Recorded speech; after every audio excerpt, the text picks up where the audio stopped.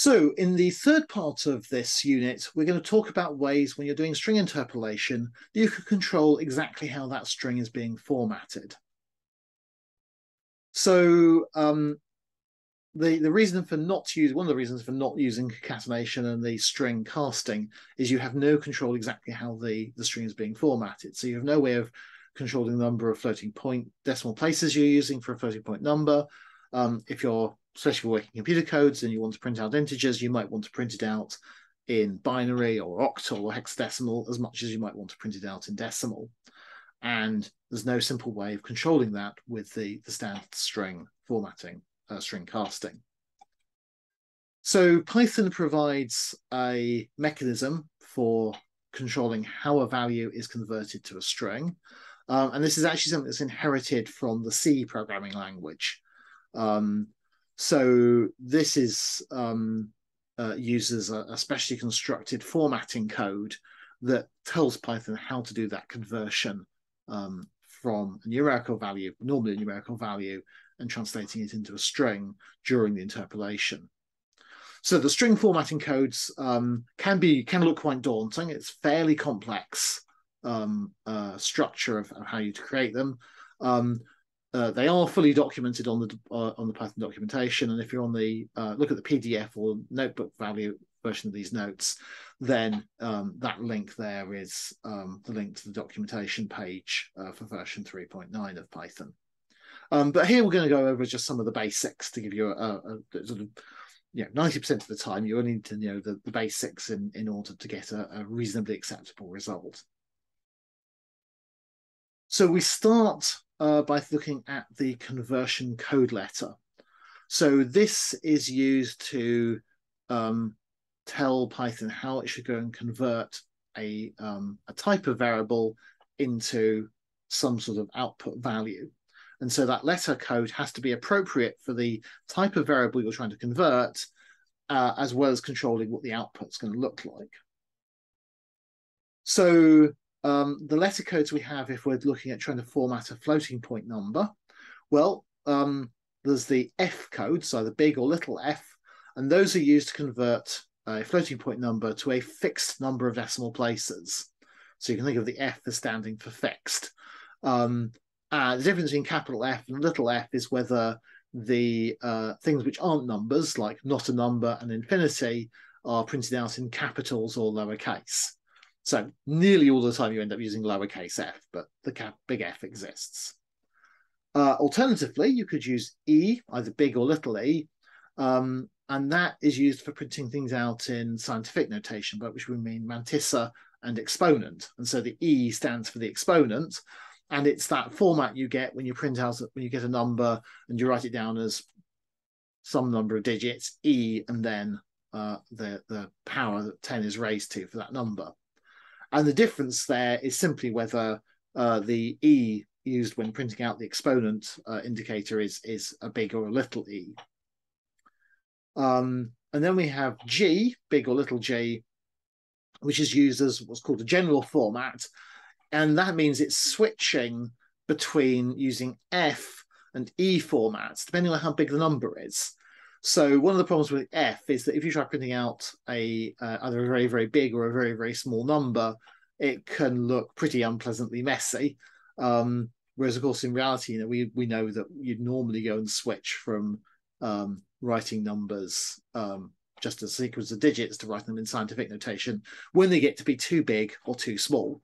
And so the G format goes and does that for you. It switches.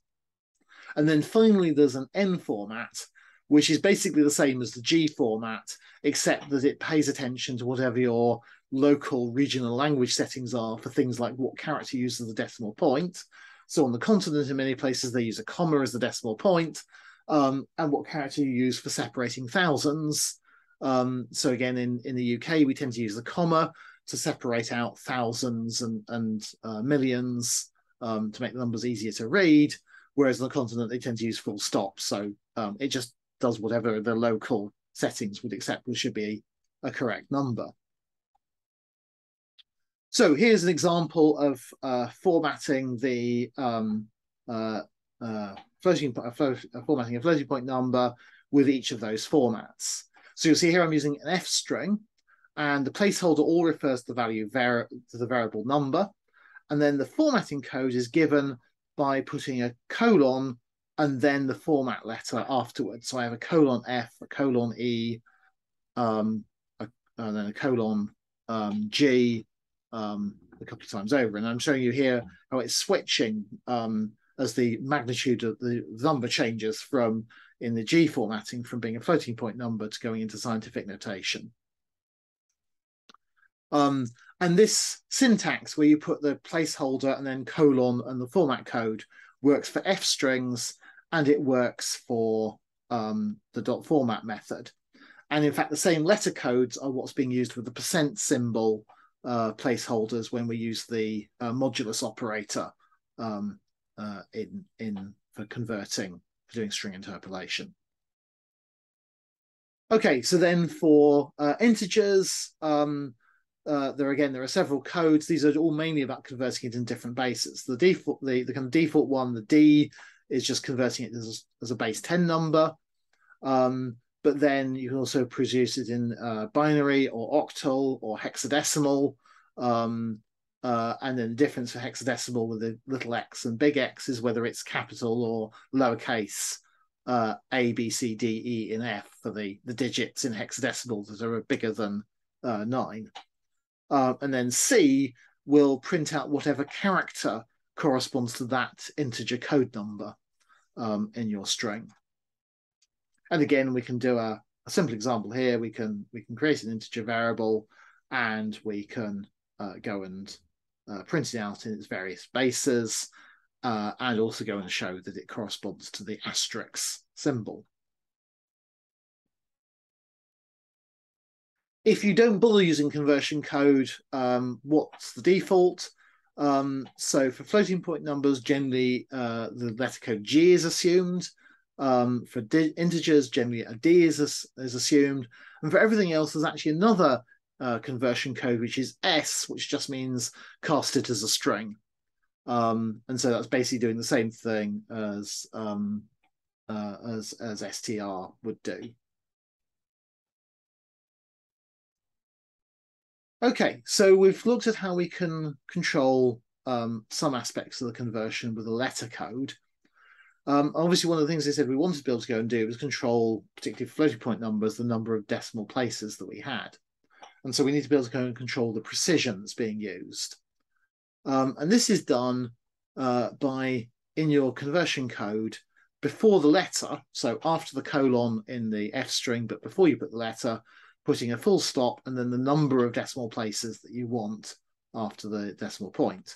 So in this case, we're printing out our floating point number to 3 decimal places by making the conversion code 0.3F. So the 0.3 says I want the decimal point and I want 3 digits after that. And then the F is saying this is a floating point number in fixed notation. So that's how that's working. The precision is going in front of immediately in front of the conversion code. And then another thing you might want to go and do is you might want to go and specify a minimum width in which to go and put that number in. So you might want to make sure that your string leaves enough space and always leaves a fixed amount of space to put the number in. So in other words, if the the value you're trying to print out is too short for the space for the field width you specify, is going to add extra spaces in to pad it out. So in that case, then we simply put the width of the field ahead in front of the precision specifier. So in this case example here, I'm saying I'm doing 8.3F. So that's translated as, reading it from the back, is I want a floating point in fixed decimal place format notation. I want 3 decimal places, and I want the overall width, including the decimal point, to be 8 characters.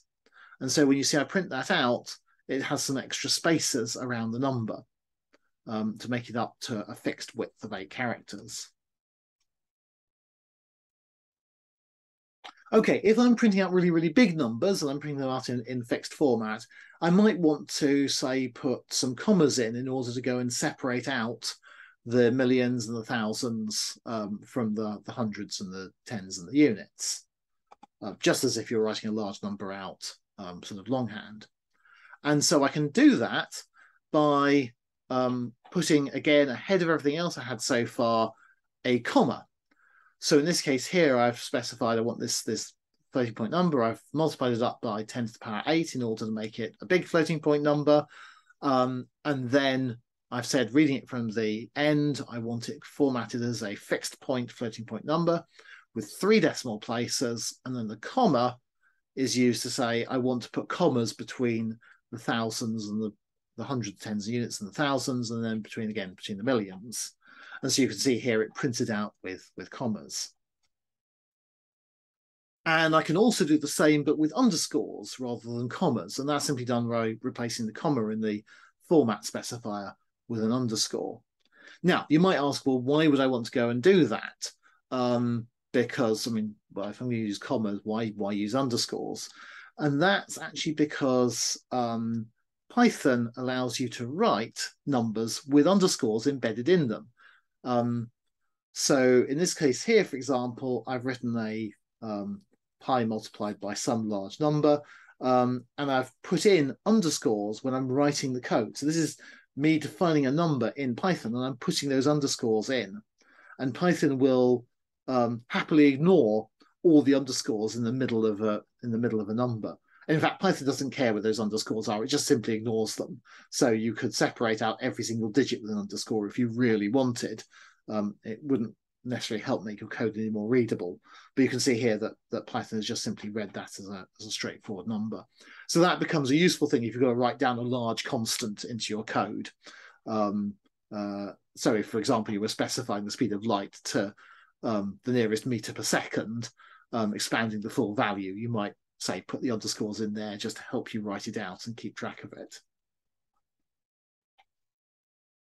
And then we can do things like we can, rather than padding the number when we make a field that's bigger than the length needed for the number, we can pad it out with extra zeros. And you might want to do this, for example, if you want to make sure that the string you're producing is going to sort correctly in order, even though it's a string.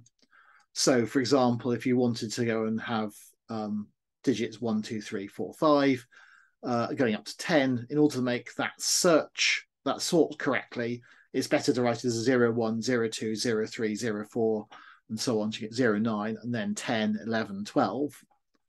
And so in order to go and do that, you simply put a 0 ahead of the width of the field you've specified. So again, working from the end, this is a fixed point, floating point number with 3 decimal places in a field width of 8 and padding it up with extra zeros. And then you can see that's what we've gone and produced. You might also want to go and force the sign to always be present. So make sure you put plus signs in front of positive numbers as well as minuses in front of negative numbers. And so you can do that by putting a plus sign in front of the width of the field. So again, reading from the end, this is a floating point number, 3 decimal places, fixed width of 8 with a plus sign. And then you can join all of this together, and you can also add in extra code, there's extra symbols for centering the code and padding it with things other than zeros. And you can make a really quite complicated example like I've done here, where the format code reading from the end of it is it's a fixed point floating point number with 2 decimal places, with commas surrounding the thousands and the millions and so on, in a field width of 16, always displaying the positive sign. The circumflex then says to center it, and the stars are used to go and pad any remaining space out. And so you can see there, I've ended up with that number centered in amongst some asterisks and amongst some stars with the correct formatting. It does, however, get to the point where it gets really a little bit tricky to read it. So again, sometimes it's better not to go. Just because you can do it doesn't mean that you should go and do it, unless you have a good reason to.